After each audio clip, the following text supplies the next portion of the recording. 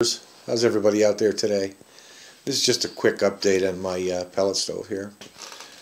I've been using this now for a couple of months, and originally I bought a ton of pellets from, I don't know, I think it was Home Depot. They were 259 bucks. So I just finished up the last bag, and it's been 2 months.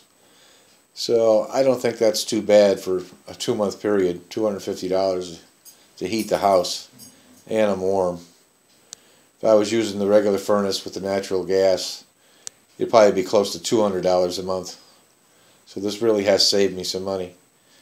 I added a little, one of those air movers over on the side of the stove there. It helps to push the air through the house. That's the only thing. It's just all gravity. That and use the ceiling fans, and it works pretty well. Just one problem with this stove is when you shut it down to clean it out, you get a hard time relighting it.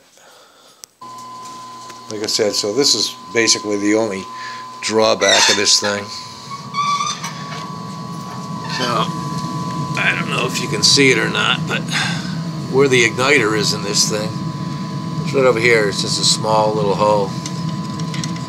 And if the pellets doesn't fall right in that place right there, it doesn't light, and then you got to start the whole process over again. So it's just easier to kind of light it manually. I just take my little torch here and do it this way. This way I know it's going to start.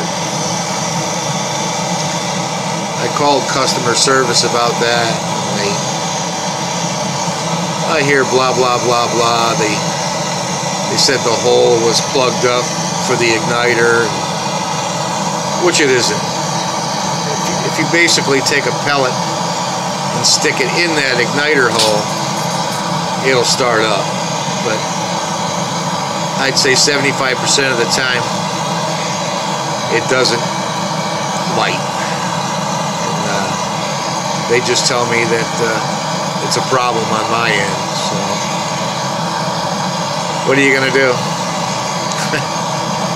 Can't fight City Hall. I wasn't too happy about that. But so rather than play around, I just take the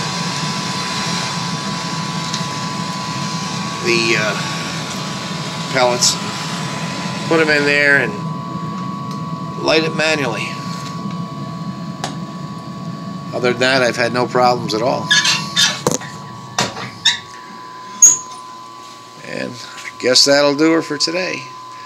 Alright guys, have a good day.